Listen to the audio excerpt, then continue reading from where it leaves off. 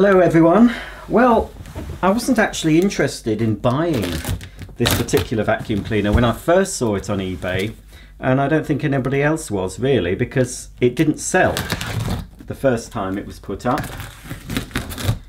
And I wasn't really interested in it. It wasn't very interesting to me, but I thought, well, it's a Hoover. I can already see there's a broken part, which oh dear, oh well.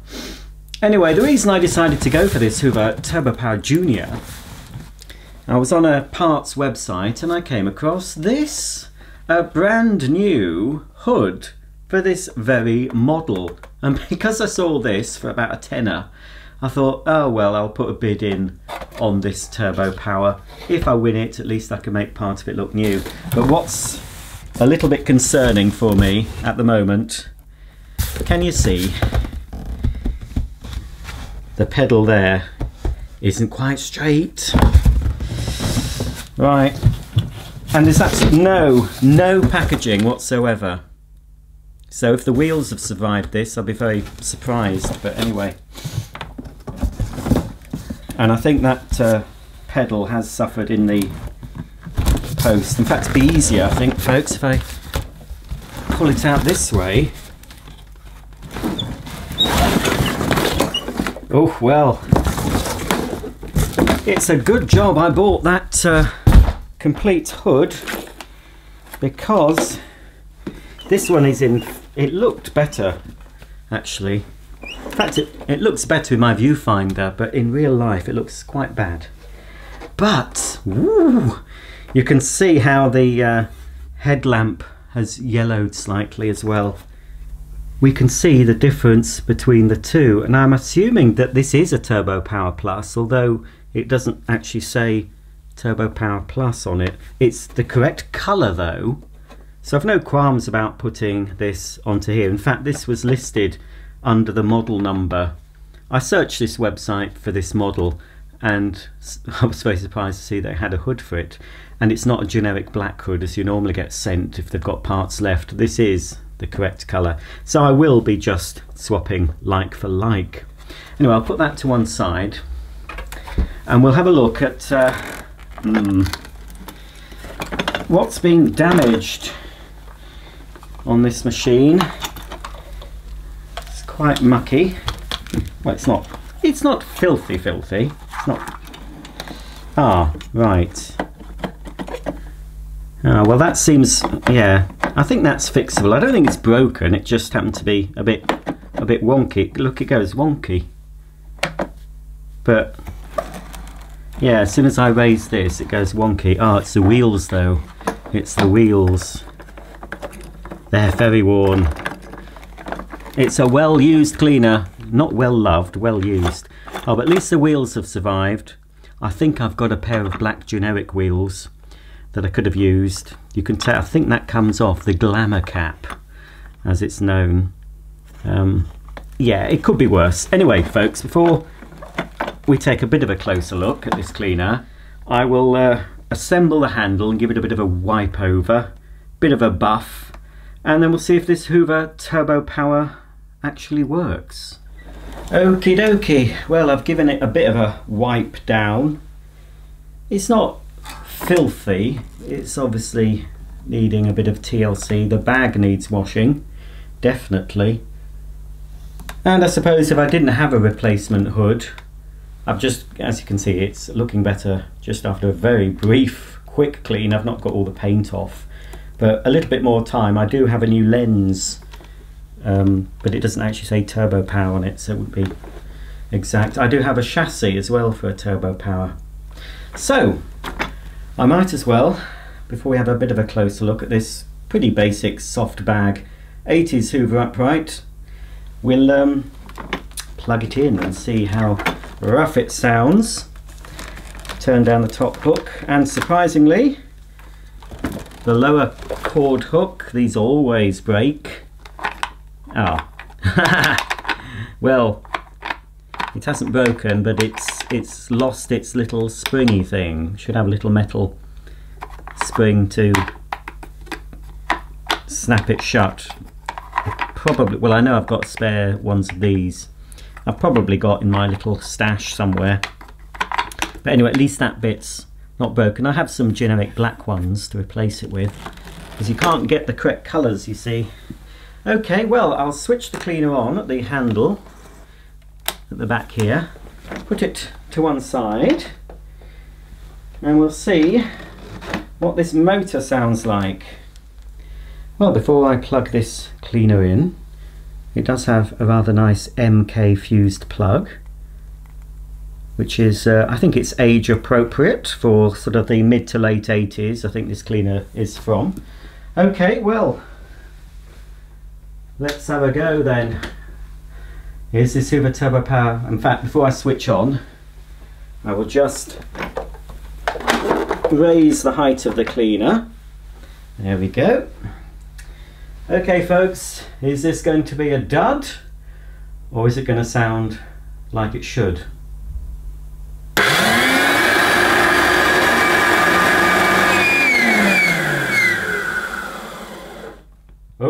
Oh dear.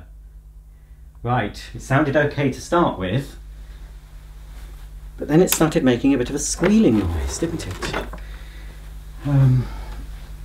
I'll try it again.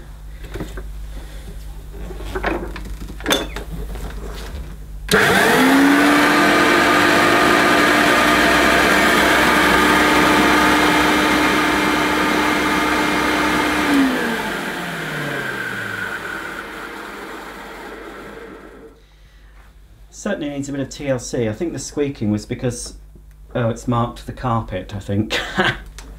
Oh well, never mind. This is not the first time a vacuum's marked the carpet. It should come off. Just give it a quick push.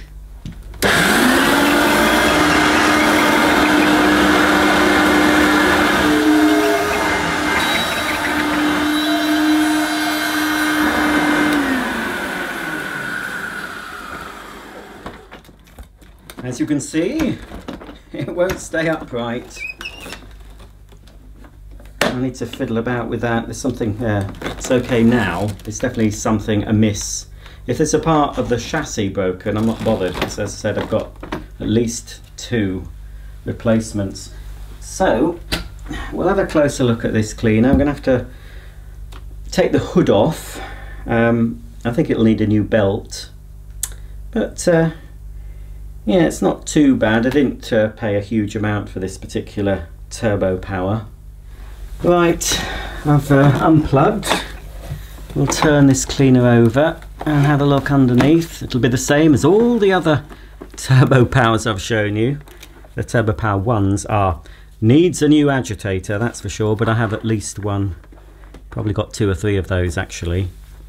Well, according to this label, this cleaner has been PAT tested, but in 2004. Although they don't mean anything because you can buy those labels. I think Screwfix or Toolstation sell them, so anyone can buy a roll of those labels and put anything they want on them without doing the testing. Most of the second-hand cleaners I buy, as you know, don't have that label on. It's only if you buy them from, say, a charity shop or thrift stores, you call them in the US, they have to have them tested before they sell them. Right, let's open up. You know, it isn't bad, is it? I mean, it's not caked in muck, but these brushes are very, very soft and very sparse in places. The belt doesn't seem too bad. Obviously I will be replacing the belt. I'm replacing the activator body, at least. The bearings, I've got some more bearings, but that, yeah, that's way past its best, isn't it? Look at that. Can hardly see those brushes. It will be, I expect, a genuine Hoover activator. I expect it's the only one it's had in it. Yeah, it's not too bad at all, really. So, I'm just going to take the hood off because I need to see what's up with the old pedal, the handle release. Just 2 screws are needed to be undone. And of course, yes, I didn't notice, but I'm pretty sure the headlight bulb wasn't working. But I wasn't expecting it to. This is what you'd have to do if you want to replace the headlight. Undo the base plate, take out the activator, and then there's 2 screws either side. Can't get that one out. Hang on, let's just put these other screws to one side. Turn the cleaner over. Some muck will fall out, obviously. Need to remove the height control knob. Ooh, it's a bit stiff. There we are. And off comes the filthy, filthy hood. While I've got the hood off, we can take a look here at the rating plate. So this is Hoover model U1222, 240 volts, 50 Hz, 410 watts, serial number U122271204187, trademarks of Hoover PLC, made by Hoover PLC, Great Britain. So the model is U1222, I think this is from 1987, I think. And under the hood we've got a dusty, dirty motor and a bulb. And I'm going to clean up just to confirm that the bulb has gone. Oh, don't know if it has actually. Oh, is it? Or has it? Doesn't. I don't think the bulb headlight worked. I wasn't really looking for that. I better not make too much mess on this carpet. I'll quickly vac out though some of the dust.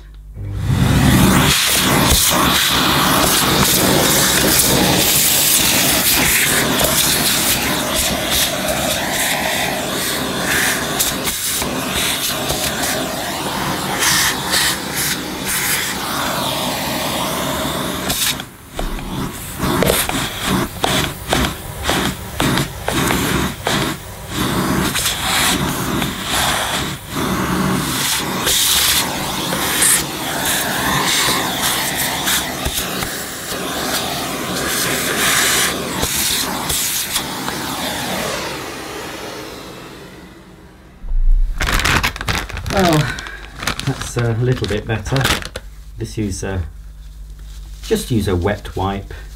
I think this motor will have to come out and be greased at the very least. Look at that. What a difference. Of course it's just a combination of dust and carbon dust that's coating the chassis. And I think the chassis anyway, oh crikey, that's red. I couldn't see that that was red, because often these are black or grey, but this is a red one. You wouldn't have known before I got the old wet wipe on it, would you?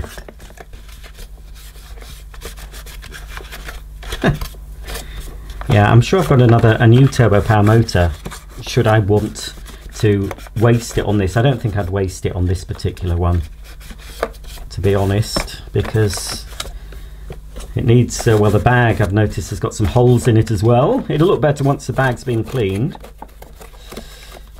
But yeah, that'll do. Just a quick wipe up there. Quick wipe up the side. Now I've noticed, pretty sure that the chassis is broken. But as I said, I know I've got at least 2, because I did buy another I did buy another chassis when I bought the new motor hood for this cleaner, just because it was so cheap. It was under a tenner. And you can never have too many. You can never have enough. Yeah, it's broken. You can never have enough Turbopower chassis. Right, there we go, folks. That'll do. Let's dry it a bit. Now I'm drying it with a cloth that's had wax polish on it, so that's not going to help. I did bring some kitchen roll in. I don't know where I've put it. I can't see it at the moment. Okay, so that looks a little bit better, doesn't it? Well, here is the damage. It's not much damage. Hang on, is it damaged? Yes, that shouldn't move. That bit there, look, it's loose. and that is why we're having trouble with that going a bit skew-if. I think it's broken. Yeah, because something's broken off it anyway. Or is it? I don't know. That could warrant another investigation. Just seems a bit loose compared to the other side. That's firmer. Oh crikey, I hope it's not going to mark this carpet. But yeah, that'll be alright. Might not need a new chassis, I'll find out. Yes, a bit later on when I have time to do this properly, I'll just undo these two screws here either side that hold these metal brackets, and then I can take the bag compartment away from the chassis and I'll be able to have a closer look at that. So it's not, yeah, if it was broken and I didn't have a spare one, I possibly would have complained, but I'm not going to bother. You know, I like a quiet life. I will complain if something is very broken, but yeah, for stuff like this, and considering it was not a lot of money, I'm not fussed. I'm not going to be bothered about it. But now, as you can see, I'm putting on the new hood, which does make it look a lot better. Just give that a rub. Okay, that's the new hood on.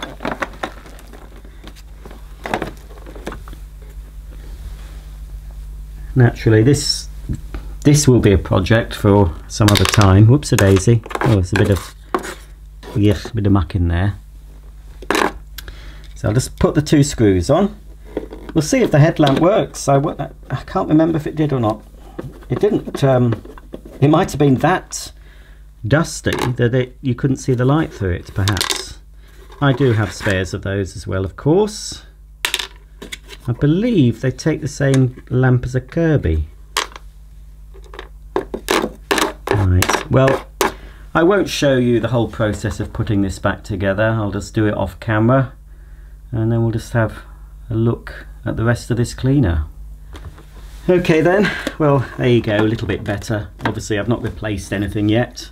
Have to find them. I do have lots and lots of parts stored away, but it's finding out where they are.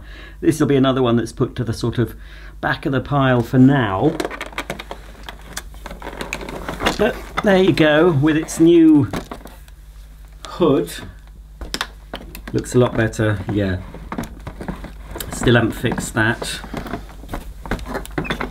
So yeah, the chassis will be replaced. I do have a spare furniture guard, or a couple, but they're in the black colour, so this isn't bad. It's got paint on it, but it'll clean up when I have spent some more time on it. But yeah, that certainly looks better. Now I'm pretty sure that this, well, fairly sure that this is an electricity board exclusive, because I don't think, correct me if I'm wrong, I could check my brochures, but I don't think the Hoover Turbopower Plus, the soft bag version, or did it have a headlight? This is certainly the right colour scheme for an electricity board exclusive, and there will be a correct term for this colour scheme as well, but I can't for the life of me remember what it is. So obviously this has a soft covering over the paper bag, which makes it lighter than the hard bag versions, but this a little bit more deluxe than the original Turbopower Junior, because we have here an adjustable air freshener control. I can't smell anything. There could well be an air freshener in there, but the smell has long since gone. You're supposed to be able to adjust this, you know, to vary the fragrance, but that didn't do anything. It smelled the same whatever setting you had it on. And if we turn the cleaner around, we've got a little spring to hold the bag upright. The wheels need a bit of oil, don't they? Squeak, squeak. On-off switch is just under here. And you've got the top cord hook that rotates to release the cable in one go. And of course, at the back of the bag, we have a zip, which works quite well. And we do have what seems to be genuine. Good. We've also got the clip, because these bags could be emptied and reused. But obviously, the more you did that, the more they became clogged up and the efficiency of the bag would be impaired. Yes, it's genuine, look. But when I use this properly after a refurb, I'll be putting one of the H18 fleece bags in. They're much larger. They have the correct size collar though. They are much bigger, but they do keep the dust in far better than these paper bags. And of course here we've got the bag support tube, dusty as one would expect. Oh, and there's a bit of muck in the bottom. Hang on, I've still got my SIBO to hand. Let's vacuum that out.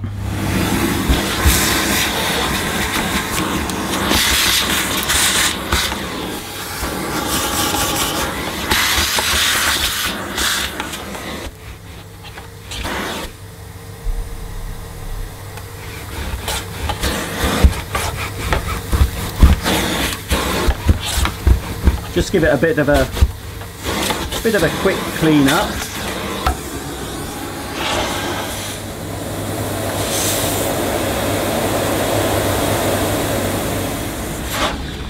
Yeah, the bag has got quite a few holes in it. Now, I don't know, I can't remember how you got to the, ah yes, it's up here. Just have to unhook the bag and we should just be able to see the receptacle. Can you just about see that, folks? There's a little receptacle for the circular. Where does that go in? The circular air freshener. Not really sure how that's supposed to fit in. I will have an instruction book, I think. Anyway, it fits in there. There, just that thing there fits in there somehow. There's no point in fitting an air freshener before it's been refurbished.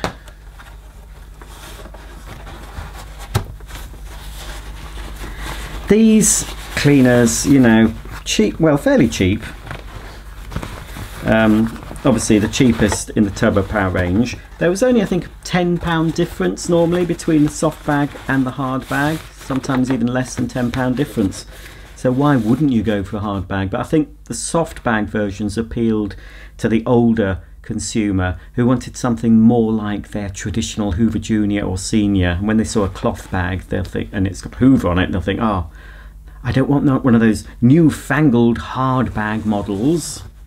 I like a zip. And I suppose, I don't know how much it filters, but the extra layer of cloth will act as a filter.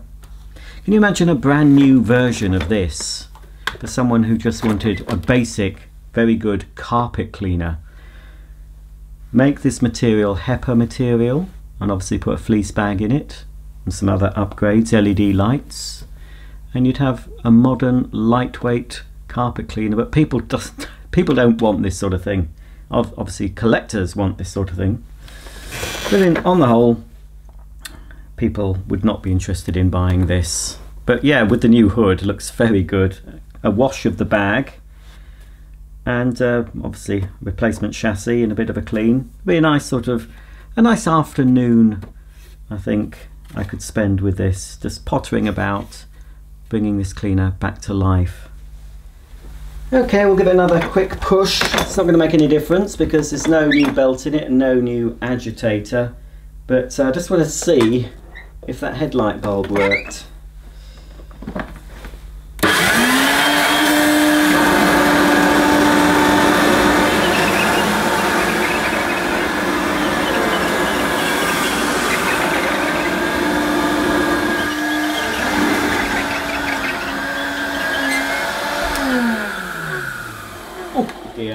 Obviously, yeah, it doesn't work on this plush carpet because of the belt. The belt is kaput. A new belt, and you know, you wouldn't hear that noise. I think the motor, apart from the bearings sounding dry, it's not bad. But look, the headlight did work. I didn't notice. I'll check when I'm editing this video. When I first switched this on, I didn't notice the headlight actually working. But that's possibly because it's absolutely covered in black dust.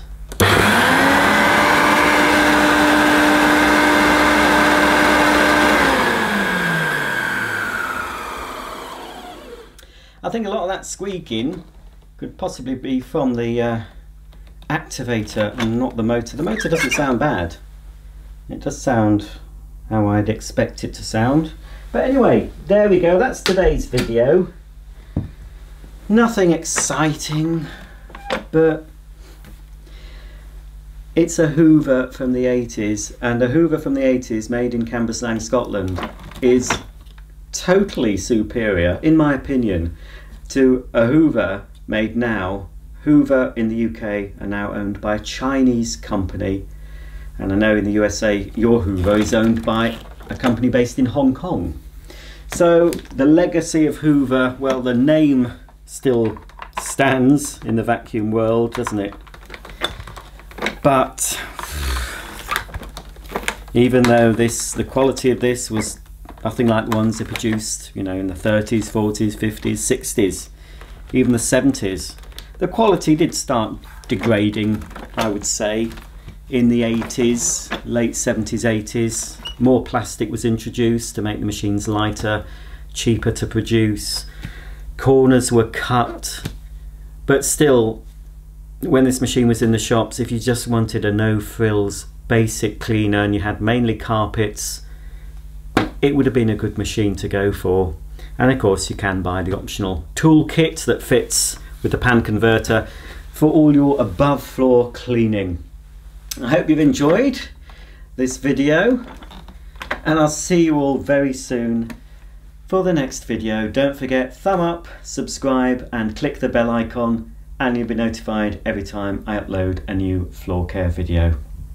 So until then, it's goodbye for me, and goodbye from the Hoover Turbopower Plus.